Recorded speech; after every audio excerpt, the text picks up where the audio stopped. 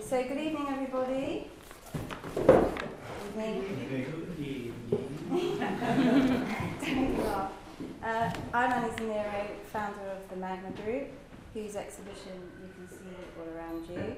Thank you, everybody, for coming to our symposium this evening, and also a big thanks to our host, Rebecca Fairman of Arthouse1 Gallery. I would also like to thank our guest speakers, who I'm now going to briefly introduce. The fuller details are in the handouts that you have.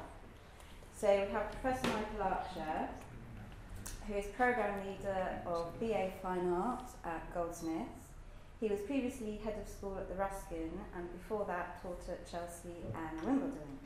He is a critic and writer on modern and contemporary art, and his work has appeared in Art Forum, Art Monthly and Frieze, and he has been editor of Art Scribe.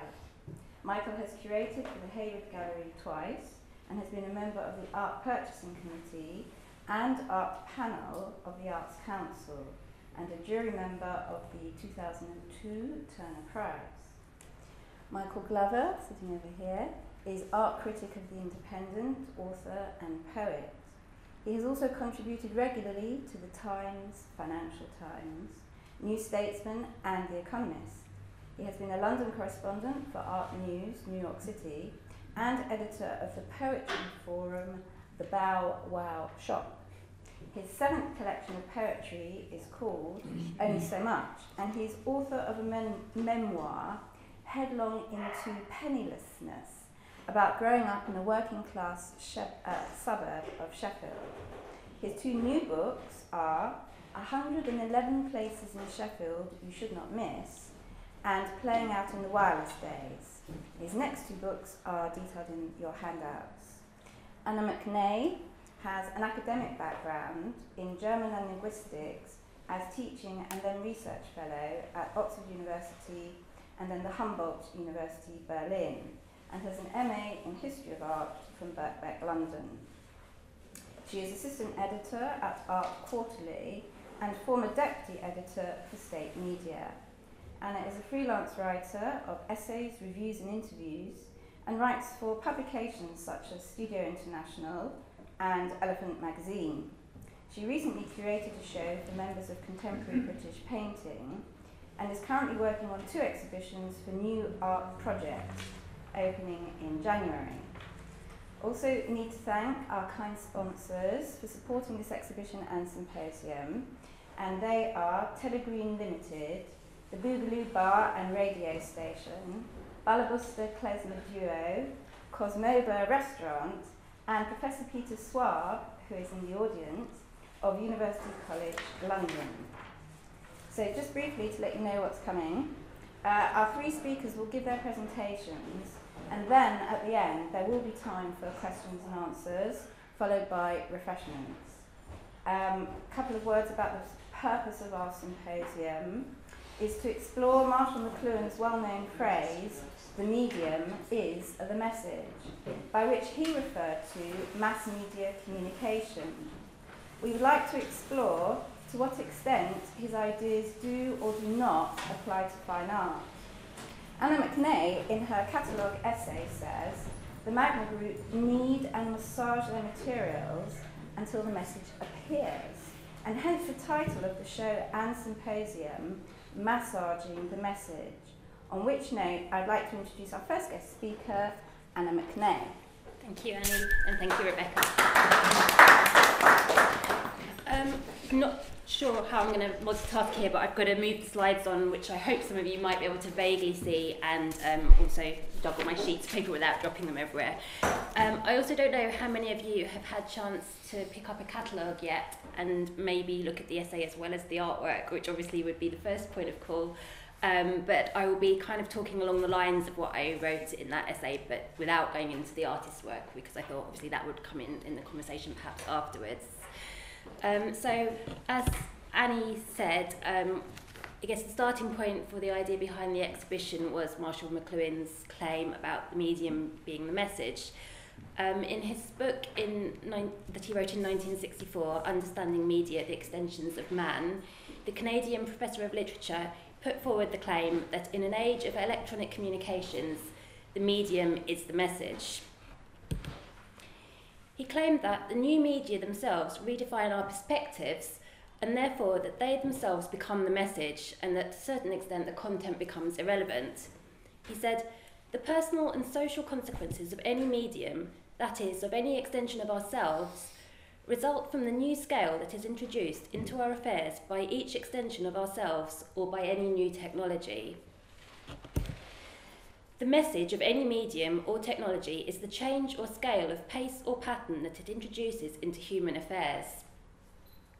So, for example, if print technology created the public, as some people have claimed it did, so electronic technology created the mass. While the public consists of separate individuals walking around, each with their own point of view, electric technology, according to McLuhan that is, demands that we abandon this fragmentary outlook, since we are flooded with and surrounded by media. So it's a bit like being at the IMAX cinema, or perhaps using virtual reality, where you just cannot escape from the images all around you.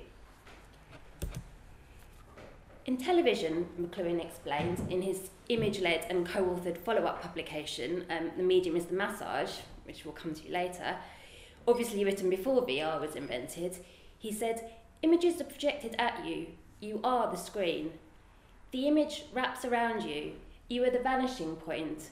This creates a sort of inwardness, or a sort of reverse perspective."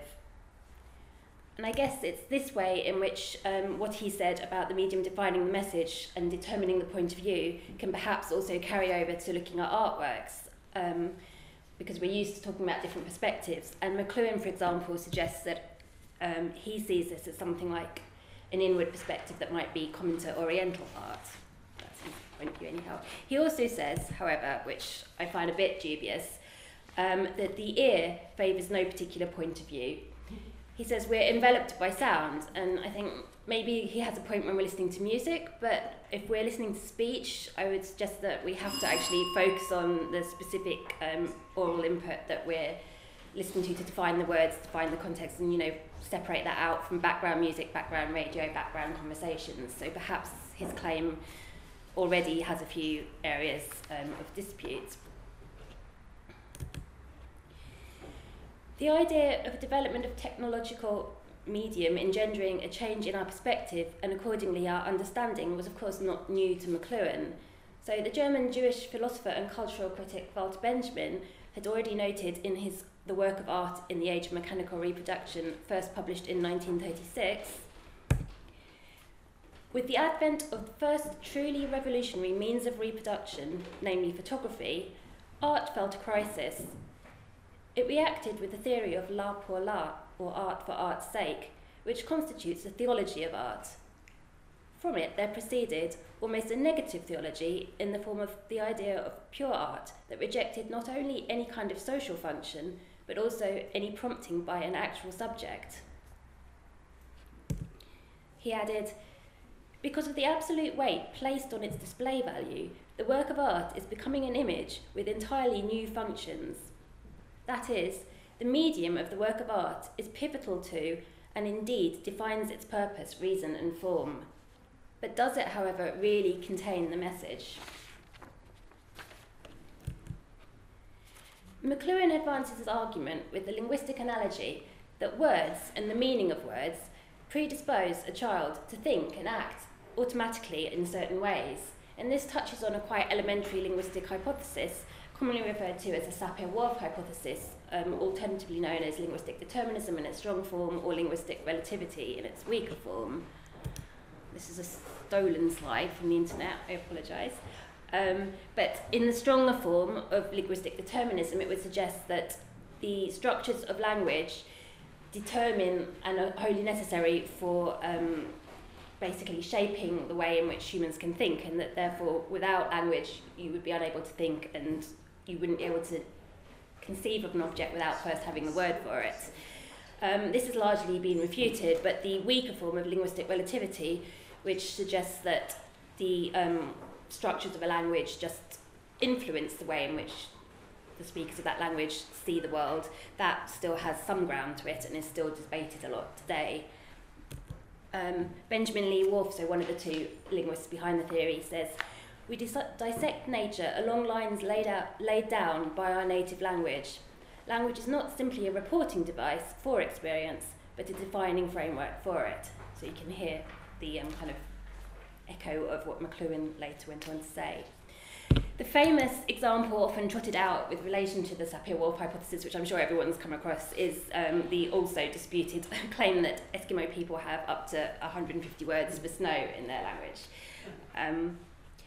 Of course, you could also say, well, an artist might well have far more words referring to different colour terms than a quote. Again, this is a stolen slide, sorry for the normalising, but normal people, might have far fewer terms. But does that mean that we normal people can conceive of those colours? As I say, so despite first being formulated in 1929, the theory is still much debated, although having been largely discarded in its stronger form, with a number of phenomenological examples to disprove it, not least the fact that we can translate between very differently structured languages, which wouldn't be possible if you couldn't conceive of those ideas without having the structure or the words first. There's also something known as the tip of the tongue phenomena. I don't suppose anyone will be able to, you might be able to read it. There's this cartoon here, so it seems like language is absolutely necessary for the ability to think. We use language for the internal dialogues that go on inside our heads, as well as for expressing our thoughts verbally to each other. It's like language is shoot, it's on the tip of my tongue. I know what I want to say, but I can't think of the right words. Well, then how can we say that language is really required for thinking? And the process of language change and coining of new words. So this Eskimo is saying, did you know that suburban white males have over 100 words for lawn? Which again refers back to the artists and the colours example. So surely then, there is more to the message than just the medium in which it's expressed. And even McLuhan himself has been known to say, I don't necessarily agree with everything that I say. In terms of works of art, I guess McLuhan and also Benjamin approach the issue very much from the viewer's perspective or point of view. But what about the point of view of the artist, him or herself? In Expressionism, which I guess is a form of art or a style of art very much at the heart of the artists in the Magma Group, the artist seeks to present the world from a subjective perspective, distorting it radically for emotional effect in order to evoke certain moods or ideas. So it's not just thoughts. The critic Paul O'Kane suggests, painters are involved in a real material transformation and translation of one experience into another by means of a particular, more or less constant medium and process. So here he's using the analogy with translation, so the reverse of McLuhan using the analogy. And again, as we've just seen with the language example, by being able to translate from one medium to another, then the medium cannot be the message in and of itself. Just to précis one of the points or the conclusions, I guess, of the essay, the artists of the Magma Group believe that an expressive use of feeling is as integral to a work of art as an underlying concept. Equally important is the sensitive and empathetic handling of the artist's medium. Thus, while not denigrating the role of the medium in the ultimate work, they credit other aspects with having equal input in its success or failure and in the transmission of its message. Just as an idea might exist pre-linguistically, with the speaker then seeking out, coining or paraphrasing in order to find the correct words or medium through which to express it, so might an idea and or the associated feelings exist prior to their expression through a work of art, and an artist might choose his or her medium accordingly so as best to express them.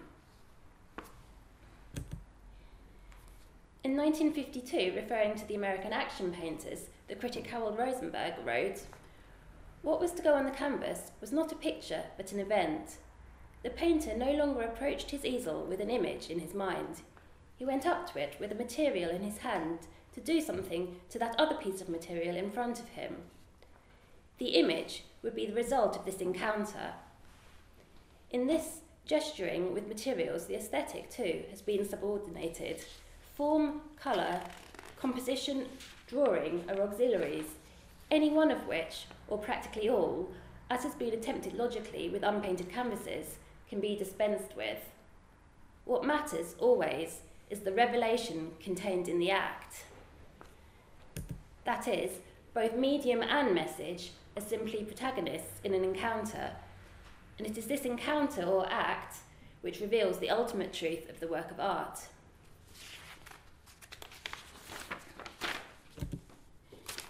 Again, we might think of a linguistic analogy. So if you think of pragmatics versus semantics, where pragmatics constitutes basically all that is added to the underlying logical semantic meaning by the act of the encounter between the speakers. If you think of the different ways in which one sentence may be interpreted depending on the context, so again, there's an example there, but a simpler example would be the statement, "It's cold in here," which could just be a simple statement of fact, but it could also be a request for someone to put the heating on or to close the window, that kind of thing. In terms of media or semiotics, the same message can also be conveyed very differently. So the idea of danger, we can have, for example, the skull and crossbones, which is an image, or we can have the colour red, we can have the word danger itself, we could have something like people running and shrieking, which would be a moving image, or police tape, which would be maybe, I don't know, socially loaded cultural object, that kind of thing. In terms of art history, of course, we also have the use of motifs and symbols or iconography. So, for example, St. Jerome being shown with the lion, St. Peter with the keys, pomegranate perhaps being used as a symbol of fertility, and then, of course, Holbein's The Ambassadors, which is just full of iconography. So again, these are effectively a form of semiotics, reinforcing the conclusion that the meaning or the meaning of the work of art is not carried by the medium per se. So in his spin-off book, which I mentioned before, The Medium is the Massage, McLuhan writes, "Societies have always been shaped more by the nature of the media by which men communicate than by the content of the communication. All media work over us completely. They are so pervasive in their personal, political, economic, aesthetic, psychological, moral, ethical, and social consequences that they leave no part of us untouched, unaffected, unaltered." He therefore concludes, "The medium is the massage." And I think this redefinition or pun on his original statement certainly seems more apt when applying to works of art. While the medium might not be the message in and of itself, it certainly helps to define and shape it. Thank you. Thank you very much.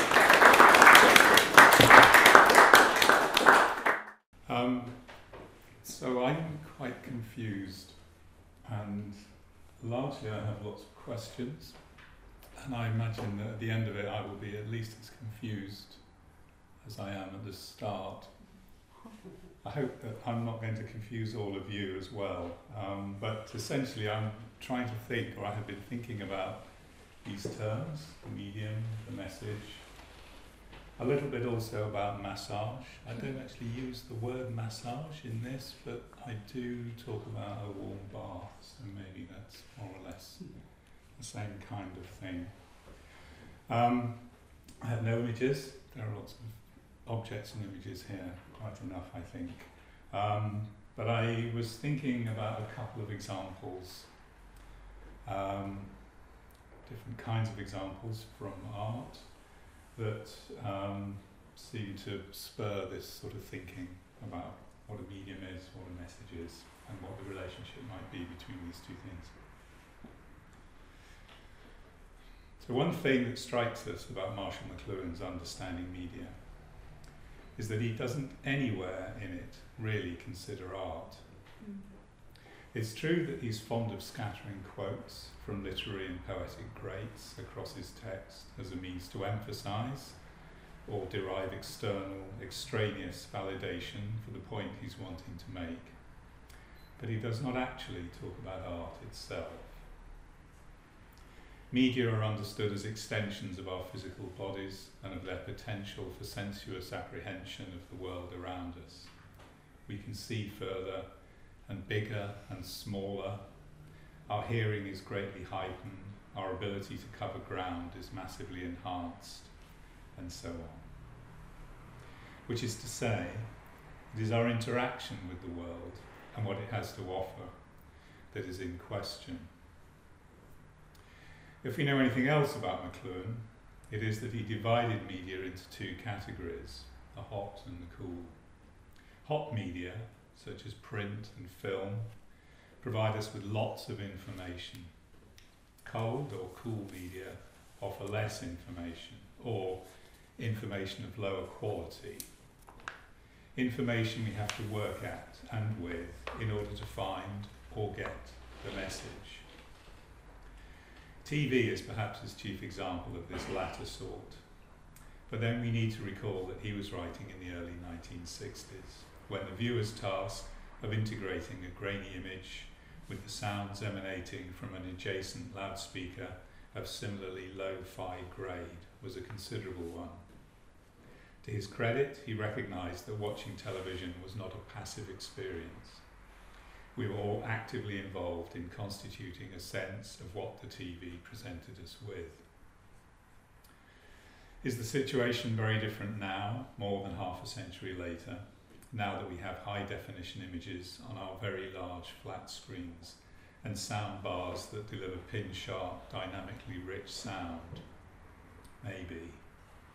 Though we do get excited when Hito Style writes in praise of the poor image, and of how the constant bath in which we swim, that bath of small image files, YouTube videos with their bad sound, thumbnail pictures on our phones, and so on, is the defining condition of our contemporary existence.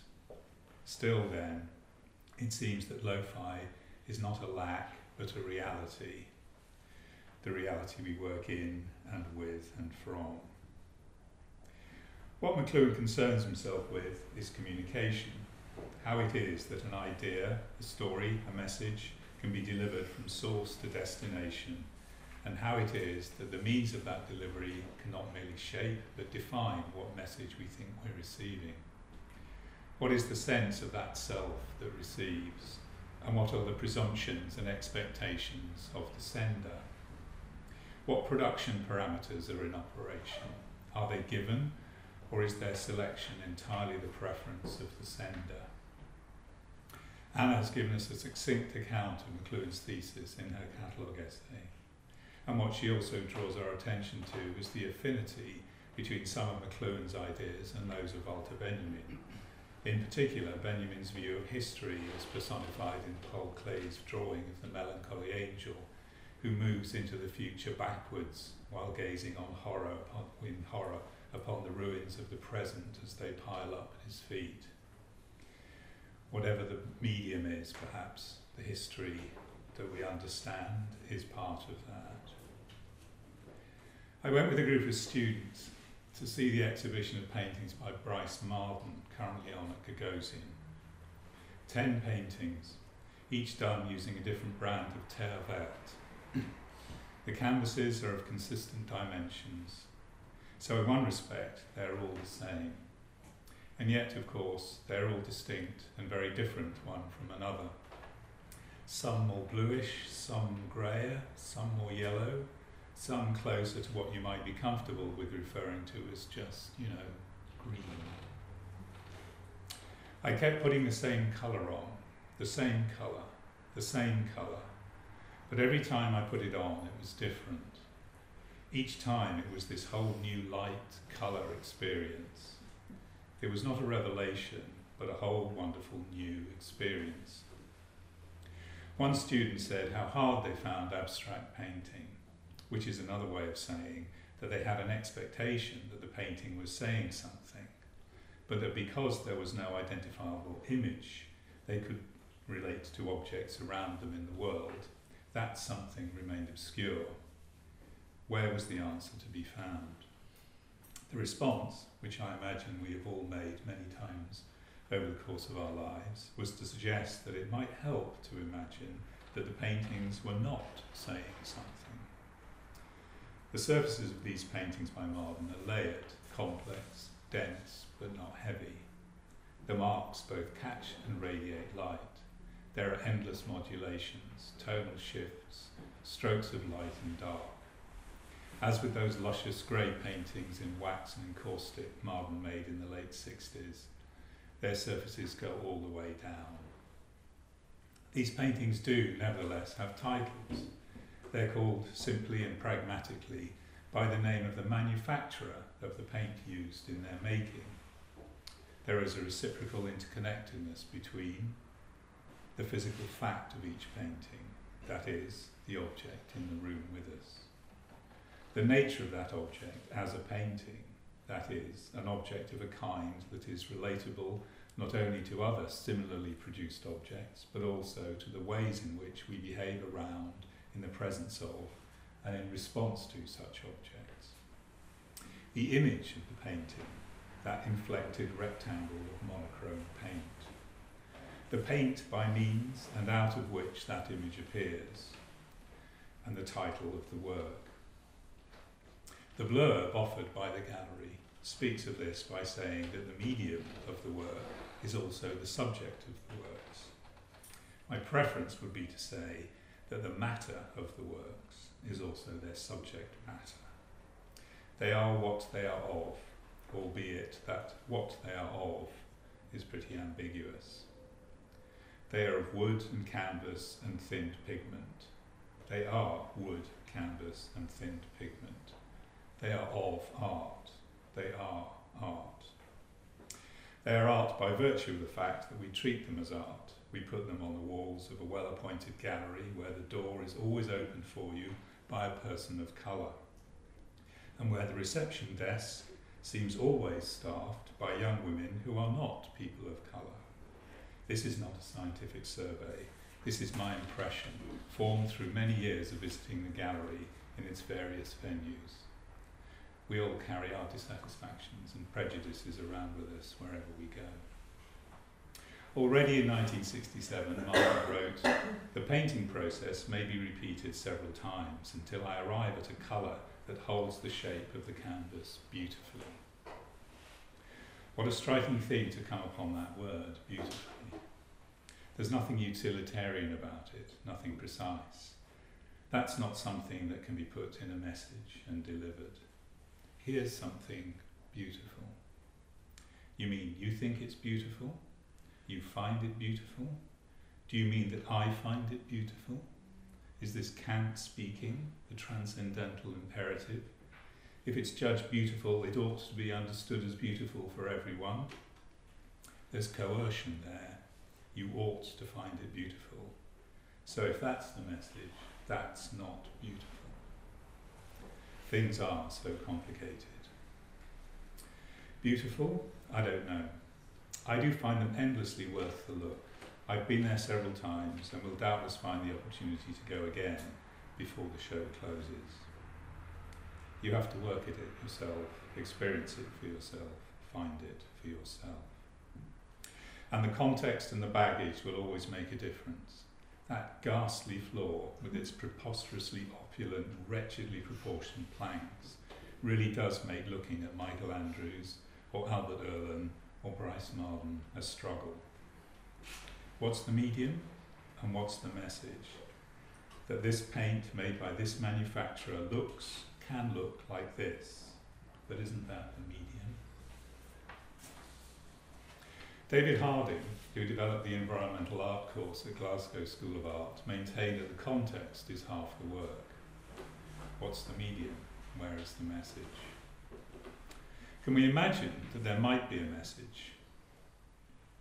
One of the better known works by Joseph Beuys is a panel on which he has written in painted, "Das Schweigen von Marcel Duchamp wird überbewertet." The silence of Marcel Duchamp is overrated. The critic Benjamin Buchloh refers to this as a slogan. So perhaps this then might indeed be a message, an artwork with a message.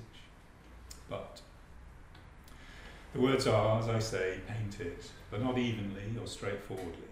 As it exists now, there are various photographs, pieces of printed paper and other marks collaged onto the surface, and the words appear over, under and around these. The I of Schweigen is dotted, even though it, like all the other words, is written in uppercase. The letters of von are much smaller than all the others. Duchamp is underlined, overrated and underlined. And anyway, that painted is perhaps also misleading. The words are done in a mixture of oil and chocolate. It's already hard to see this as just a slogan. Buchloh, in his Art Forum article with a grand Wagnerian Nietzschean title, Twilight of the Idol, is harshly critical of Beuys's tendency to make things represent other things in his work. Then we learn that it was made during and as part of an action performed by Beuys in 1964, coincidentally. There were other objects and materials involved that were characteristic of Beuys's work. A fat corner, some felt, walking sticks. The making of this, what would we call it? Placard? This placard occurred as one moment in a 30-minute event. It's a remainder, a leftover, a partial document, a memento, I don't know, a something. What does it mean? What do the words mean? How do they signify? Is there a presupposition that we know who is being referred to by the name Marcel Duchamp? Is it just the name, or is it the person, or is it, in inverted commas, Marcel Duchamp, that moment in art history? Do we want to take Beuys's word for it when he says that he was thinking of the failure of Duchamp to take his gesture of the fountain to its conclusion and to announce that everyone was an artist? Is it saying that Duchamp failed, or is it that Beuys wants to polemicize on behalf of his own artistic agenda? Would we be content to see someone who was unexcited by bicycle wheel, or bottle rack, or fountain, or by the consequences of their appearance for art in the past century, latching onto this message of Beuys's to confirm their own feelings? Modern art's a load of rubbish, that's the message. I would not. I wonder about the felt and the fat corner and the walking sticks and about all the other things that might have been present and or occurred during that 30 minutes at which I was not present. I couldn't say what the message was any more than I could say what the medium was. And I think too of Wilhelm Worringer, writing at the time Duchamp was starting to make art. The ideas he lays out in Abstraction and Empathy seem to bear upon this question of medium and message, and of the inextricable interrelation between what we think one of those words refers to and what we imagine the other identifies. Abstraction for Worringer was as much as anything a process, a moving away from a strict representation of things in the world, a realistic rendition of how things appear in our field of vision. What he identifies in this process of abstraction is a detachment of the made forms of the artist from a slavish dependence on the look and literal proportions of things. Abstraction allows for the significance of other dimensions of our existence, of the emotional, the spiritual, the ambiguous, the unresolved. What is freed up is the possibility of acknowledging the generative force of emotion and feeling in the making of work. And equally, what is recognised is that such feeling on the part of the work's maker is not a prescription. It is not itself any kind of message that the work could be understood to be delivering to us or communicating to us. That feeling is the artist's and is for the artist. Whatever it is that we feel, that's for us to discover in our own encounter with what's in front of and around us.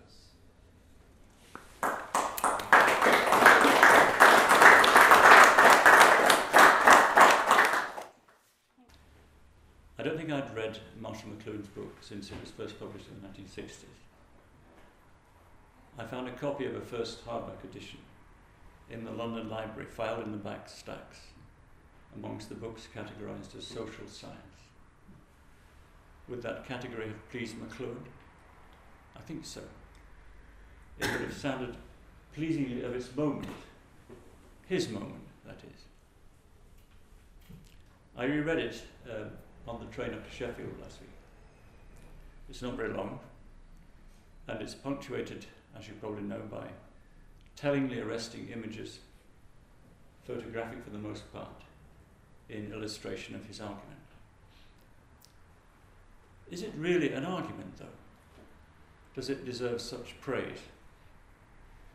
Not really. McLuhan is a wildly unsystematic thinker. He proceeds by brilliant, reckless aperçus. His statements are pithily expressed and explosively provocative. Many of them are ridiculous and false.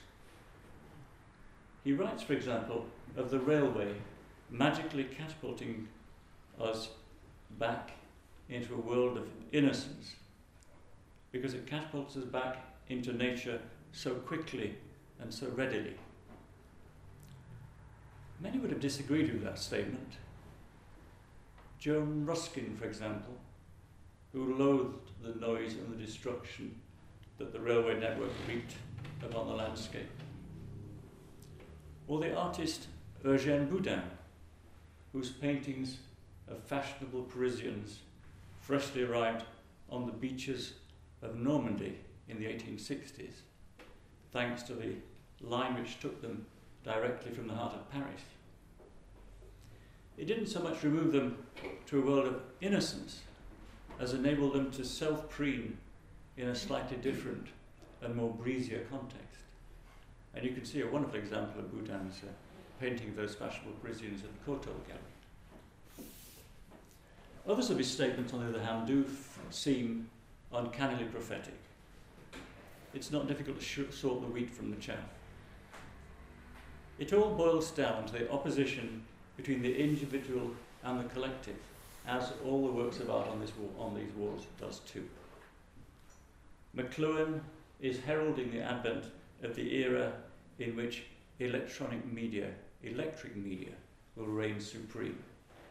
He evidently finds that word electric electrifying. What will the electric world bring into being exactly? A new era of collective participation, an age in which we will all once again act as one. As has already been said, he hates the idea of fragmentation, the idea that we're all locked away from each other in our subjective hells or our subjective paradises, as the case may be. Let me read you out just a few of his words so that you get the drift of his highly spasmodic style of thinking. You need to bear in mind that he has a strong antipathy towards the idea of the book, the idea of literacy, the idea of the alphabet, the idea of what he regards as outmoded print technology, the rigid outmodedness of the past. Reading a book is a private affair. It sets one against another, or it seals off one from another. We need to abandon the dangerous luxury of being private individuals. You see, that itself is an extremely dangerous statement. Print technology, as Anna mentioned, created the idea of the public. Electric technology, on the other hand, will create the mass. He approves of the idea of the mass. As I read that statement on the train to Sheffield, an image of one of Hitler's Nuremberg rallies of 1935 swum into my ken. Mass collective response to the whims of a mad and murderous demagogue. McLuhan also hymns, and perhaps somewhat envies, the wondrous collective instincts of youth, being not quite so youthful himself, perhaps. The young today live mythically and in depth, he tells us. They live in a brave new world of electronically processed data. Do they? Do they really? He praises the marvellousness of television, which was, as has been said, in its infancy. I appreciate that. Television, he writes, demands participation and involvement in the depth of the whole being. Then, as if by magic, he says something thoughtful and sensible. Citing the death of Kennedy and its blanket coverage by the networks, he writes, television enables a new kind of corporate ritual. It does indeed. Think of the televised funeral of Lady Di and the outpouring of breast-beating and public misery that sad accident in a Parisian underpass occasioned. Tony Blair ever the master showman caught the mood of the moment. The monarch, on the other hand, remembered the woman, which never helps very much. McLuhan soon turns to stupidity again, or perhaps it is simply an inability to see ahead. The child of the era of television is more earnest, more dedicated, he tells us. He evidently did not live long enough to stare down in despair at random samples of overstuffed couch potatoes with their greasy fingers hooked into the edges of styrofoam boxes brimming with KFC delicacies. Here is another example of the wayward, on-the-wing recklessness of his thinking. In late medieval art, he writes, we saw the fear of the new print technology expressed in the theme of the dance of death. Having said that, and without further explanation or ado, his mind gently tiptoes off elsewhere. I'm not quite sure how many interviews he conducted with a range of artists and scribes from the Middle Ages before he drew that firm conclusion. A little later, the idea of electric circuitry magically joins hands with the wisdom of Lao Tzu. It is orientalizing the West, he airily pontificates.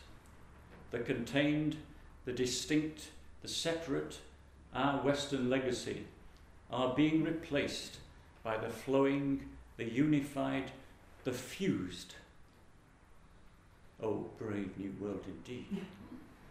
Unfortunately, the folly of mankind has often interposed itself since then repeatedly. I have dispraised McLuhan quite a lot, but he does raise matters of great importance, and we can feed off him, learn from his mistakes, proceed at a fruitful tangent to his thinking, or borrow from him, even willy-nilly, to our advantage. And I sense that this group is what they has done as a collective.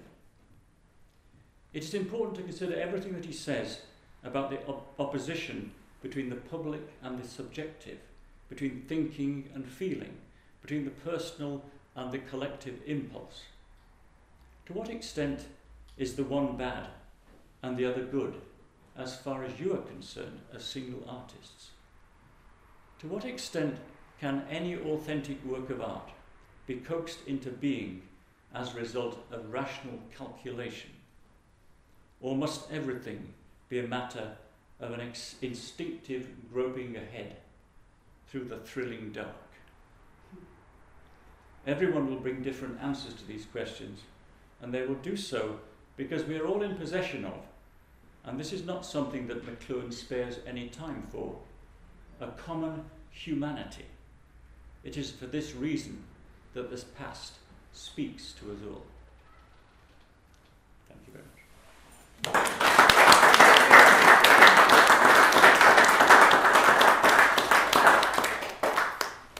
So big thanks to all of our speakers, and now we have time for thoughts or questions that you'd like to pose either to specific members of the panel or anybody else. Okay. Can I ask you a question of any member of the Magma Group? Would you reveal yourself to me? I'm afraid I don't know you individually. Sir, what's more important, thinking or feeling when you come to create a work of art? Feeling. How does any work of art begin?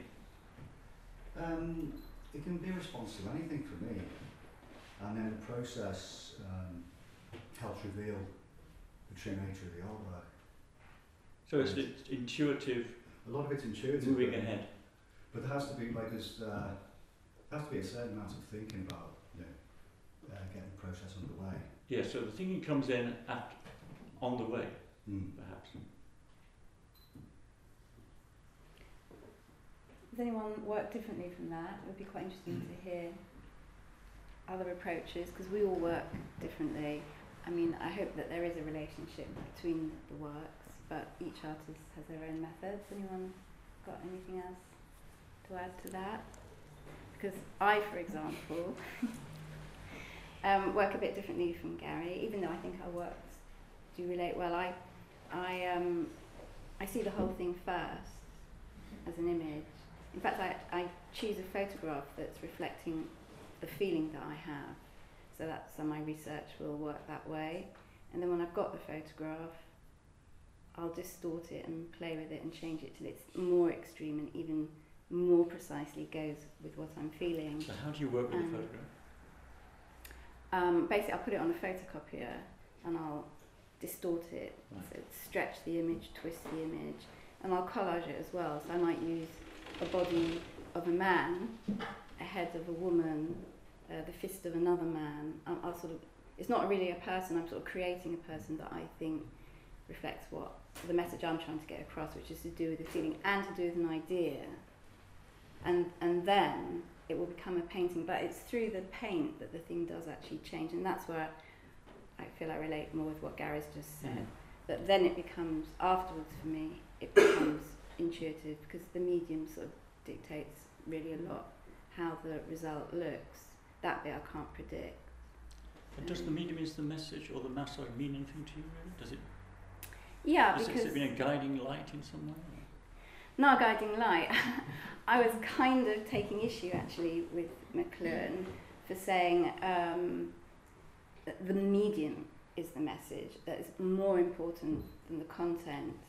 And then Benjamin sort of saying the same kind of thing, that the content doesn't matter so much, because I was thinking, well, for a lot of artists, and certainly in the Magma Group, the content does matter. That's the idea. The content is the idea, because the group's been selected for artists who have a strong idea that comes through in their work, is expressive about it, and plays with the medium sort of quite sensitively. So it's kind of all those things.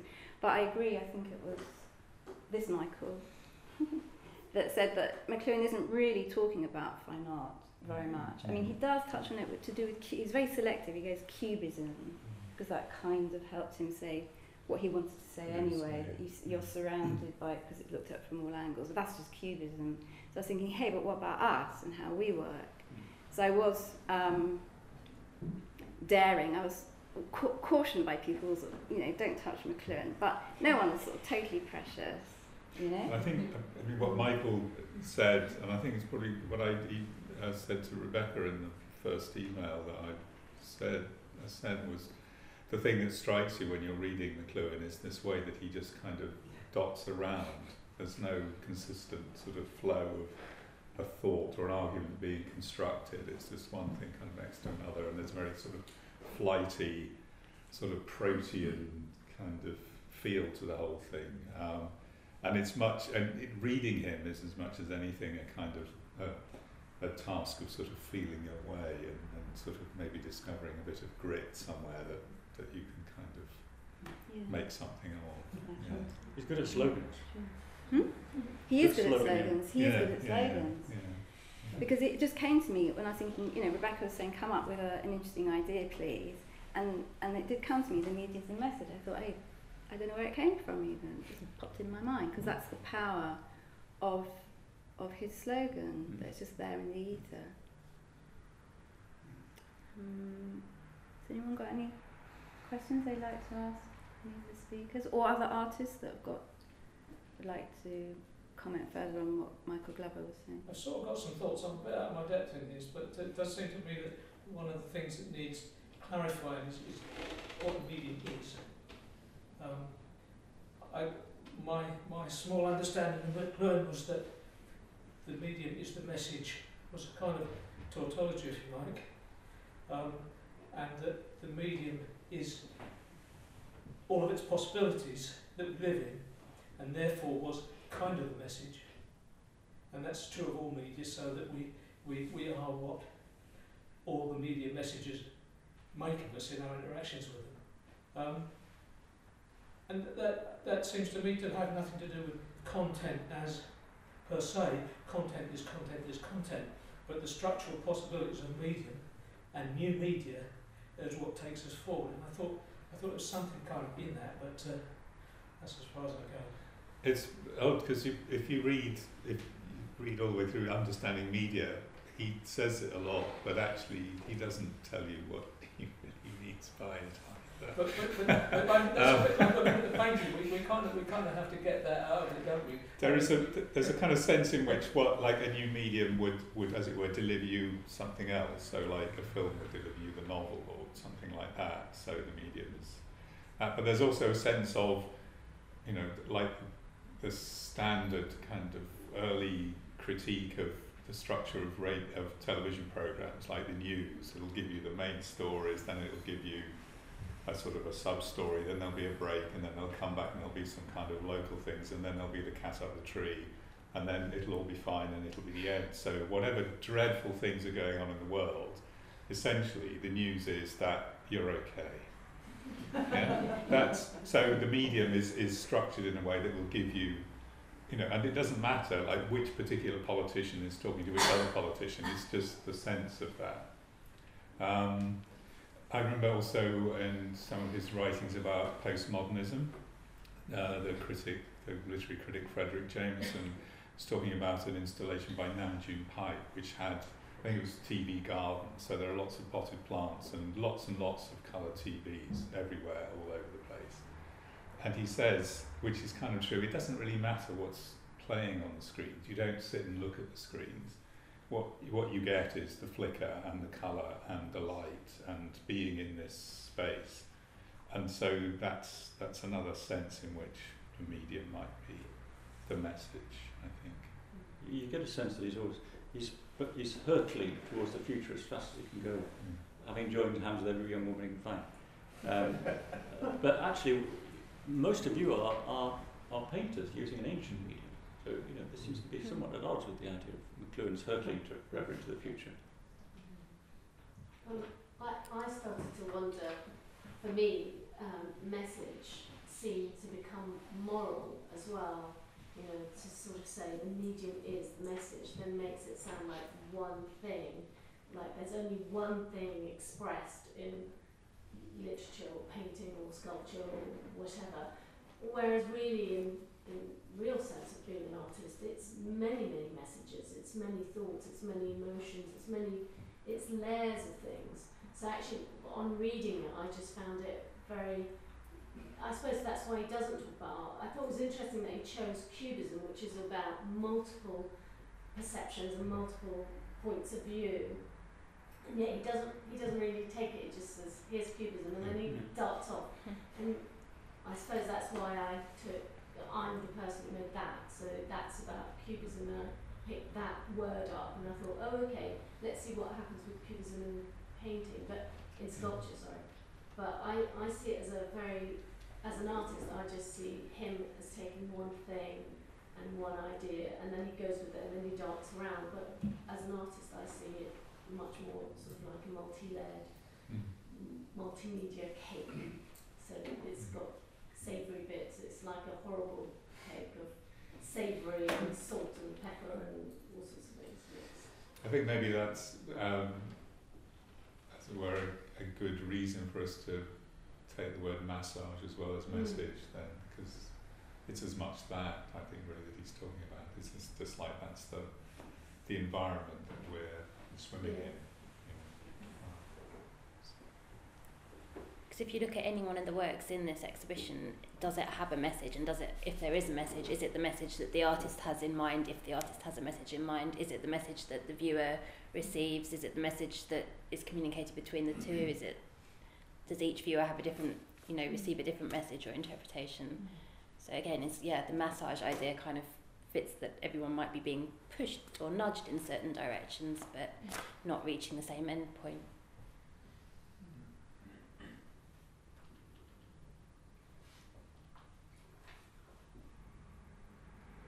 But that is just what you're saying. That's often of quite interest to an artist. If you talk to people, which you do often at private view, and people ask you about the work, and then they say, "Oh, like, let's say with my painting, let's say I wondered if it was an angel. I wondered if those white areas were wings, and I never thought of that." So, and then I tell them what it actually was meant to be. But I quite like that. And I know from speaking to some of the other artists, people often quite like that's open to interpretation, because that's just interesting, isn't it? And it doesn't it doesn't have to, the painting doesn't have to give the answer you want it to. You might want people to pick up on what you're trying to deliver, but I also think it's interesting, the discourse, as it were. How does Magma work as a group? How does it work? Do you have discussions about these things amongst yourselves? To be honest, we probably have, I certainly have lots of one-to-one discussions with the different artists, because I kind of put the... I just wondered to what extent you're a collective endeavour. We're not a typical collective, Or an I'd atypical say. collective. I'd say we're an atypical collective. Because we're not kind of a group who already knew each other, and Right, so okay. organically sort of coalesced That's digital, into a group. But we're quite focused in terms of, we'll work towards an exhibition. Magma sounds hot and close to me. Hot and close. we chose the word because magma's like, this hot fluid that like Exactly. explodes, which is basically what the work's about to some extent. Yeah. I'd like to just say something in relation to what you said earlier about the kind of leaving the meaning to the viewer in a way. I did a workshop with some children a couple of weeks ago, and I showed them one of my paintings and asked them what they could see in the picture, and lots of them came up with all these amazing ideas about like they could see like I don't know, like a boat and sort of like various animals and like all kinds of different things. And I was like, oh, it's amazing. And they're so creative, and they have all their own ideas, and they don't care what it's about. And then this one kid said, that's just like a bunch of lines and shapes and colours. And I was like, yeah, but that's also what it is. And I thought that was a really nice kind of like synopsis of kind of like art and how it's perceived. Clearly a theorist. So Very good. yeah. I once had a child ask me to tell them the story of a particular piece of work, and so I started a story, and the child said, "No, that's not the right story." So what am I to say?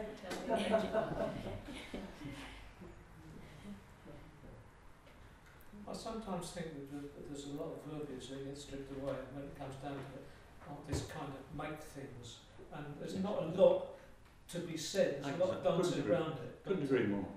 You do the chatting afterwards. Well, yeah. I'm not trying to be disrespectful, but and I'm not really part of this group. But the number of times I've heard the things said about materials and media, it just seems that it's the same wheel going around. Lots of the time, people play with media, and there's a sort of hierarchy of artists more or less successful. But the words that come out of their mouths are very often the same. They use media, they push it around on the surfaces, and they call it art, and somebody over there's doing it, somebody over there's doing it, long conversations about it, and it kind of seems to go on forever. Some people are That clever makes than any others. sense, but It helps us pass the time. sorry? It helps us pass the Oh, time. I know, but I can't get off the wheels. When you mentioned this verbiage, which is probably what you referred to theoretical talk, there was for years and years a campaign for plain English, especially in legal matters and parliamentary talk and so on. So it seems like it is high time to introduce plain English into artistic language. If you read frieze bulletins or something of that nature, it is just absolutely mind-boggling what kind of juggling of exceptional kind one has to experience, and it is, after all, when artists, as it has been said, approach the painting or sculpture or whatever medium, which until today, when one feels a form submitting a work, the medium is usually quite clearly specified. Sculpture, painting, oil, watercolor, all this, plus all the baggage which makes the work what it is a medium. So maybe in modern applications of multimedia culture that we are living in, where we rapidly have to examine whether our wall paintings are still relevant, this medium is what we are actually conveying. I think what really counts is the excitement of the wordless encounters. Mm. It's really important. And yet the job of the art critic is to put it into words. Redundant. Hmm? Redundant. Really? Made myself redundant, you mean? Huh? Made myself redundant. Oh no.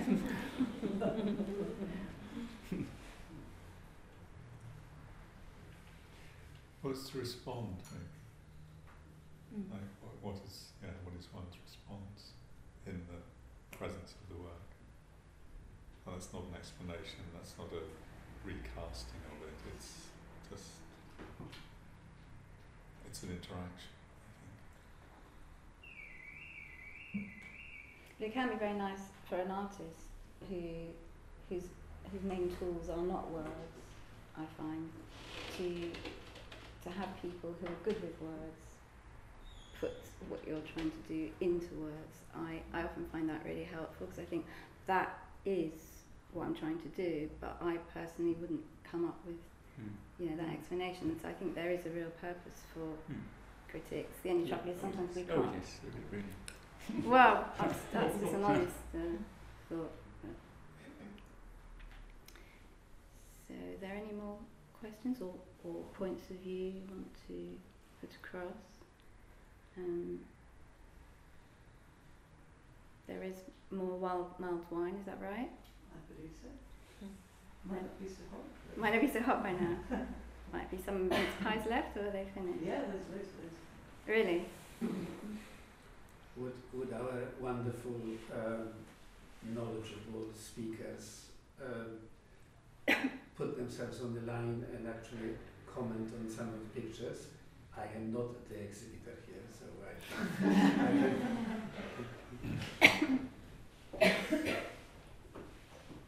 I was some years ago I was in Venice, and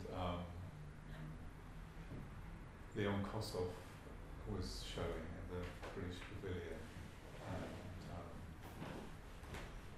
I was at that time working with another person called Bill Furlong, and this magazine called Audio Arts. It was published on cassette tape and then on CD, and I had a tape recorder, and I went up to Kossoff, who was sitting on the veranda of the British Pavilion, and asked him if we could have a conversation about his paintings, and he said, I think you should just go and look at them yourself.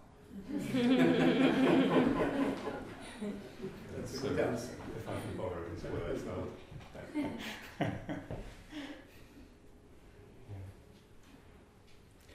I think I would say just one thing. I mean, what appealed to me when I looked at the brochure was that I thought you all shared a tremendously engaging surface energy, real pulsing energy of the surface of the work. That really pulled me in.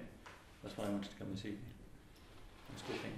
Thank you. I think the thing I would say is that seeing them, having seen, not that I saw all of them in advance as JPEGs, but having seen JPEGs by the artists, even if it was different works, then seeing the actual works, whether that speaks for the medium or for, I don't know what it speaks for, but there is definitely a difference between seeing the actual work and the experience you get from that and from just seeing JPEGs or print versions.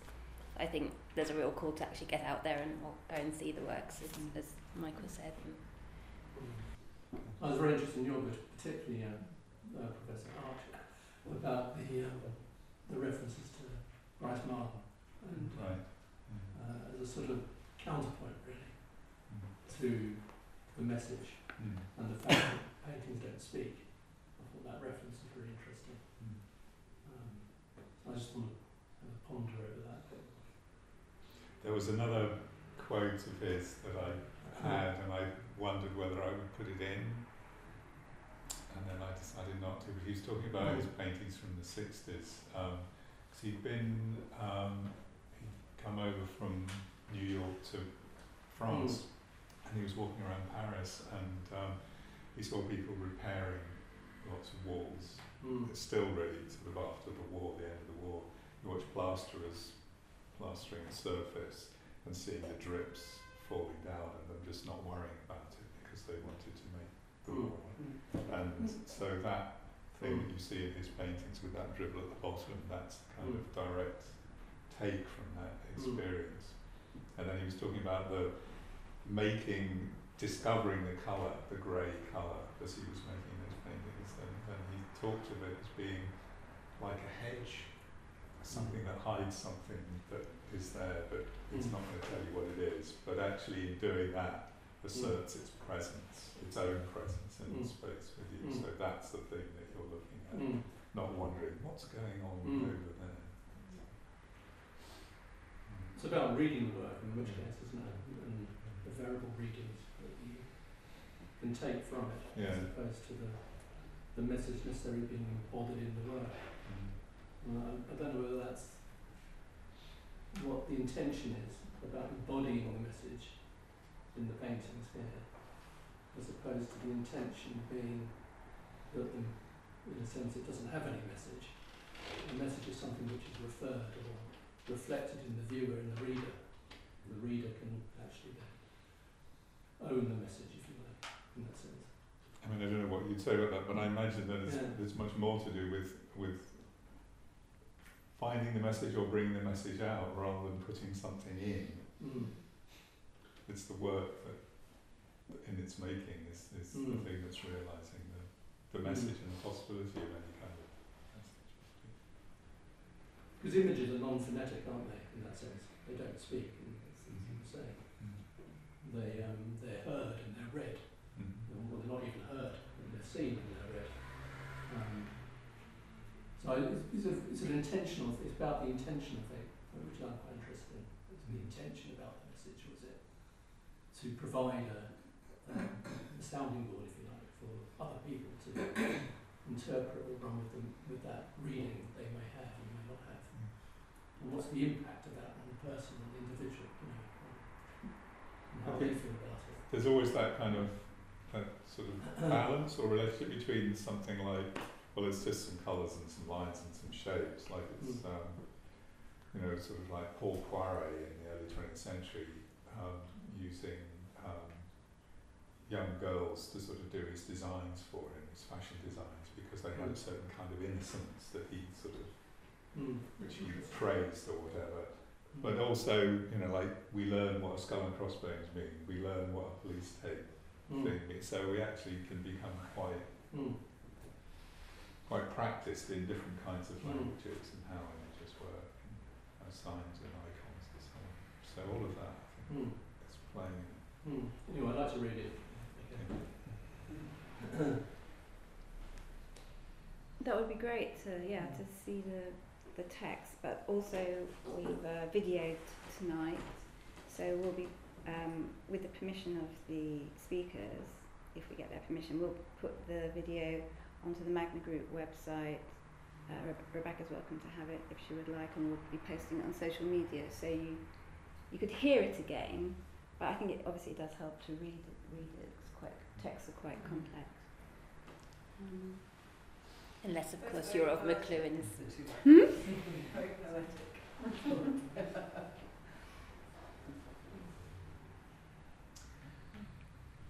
So thank you. Would anybody like some wine or mince pies? Please just come outside.